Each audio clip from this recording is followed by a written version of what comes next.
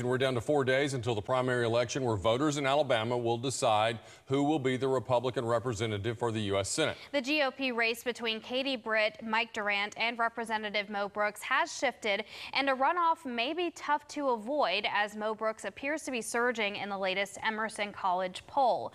News 19's Archie Snowden joins us tonight with a message from Mo Brooks to his opposers and to the voters. Archie. Okay, thank you, Emily. And if you look at Mo Brooks' website, what stands out is a picture of him at a Donald Trump rally in August of 2021 in Coleman, Alabama, where Trump endorsed Brooks for a U.S. Senate seat in Alabama. Well, since then, Trump has famously withdrawn that endorsement for Brooks, but apparently it has not affected his run for the Senate. We need to get somebody who is perceived more favorably by the American people. And Mo Brooks says that is what he's been saying all along, and the Republican voters in Alabama are listening. And the latest Emerson College poll showed Britt at 32% of support from Republican voters, followed by Mike Durant with 26% and Mo Brooks with 25%.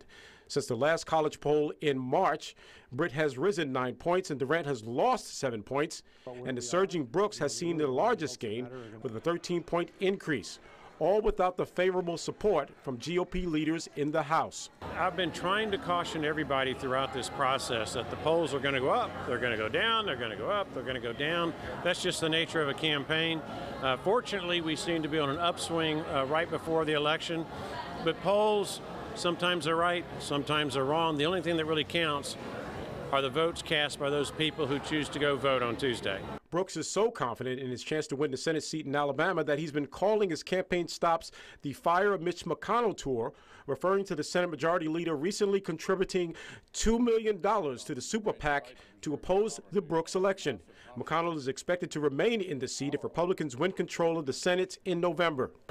55 to 60% of the American people reject what he says before he has said a word. Mitch McConnell has served his time. It's time to get somebody different. I believe we can get somebody better, and that's what I'm going to urge our Senate conference to do.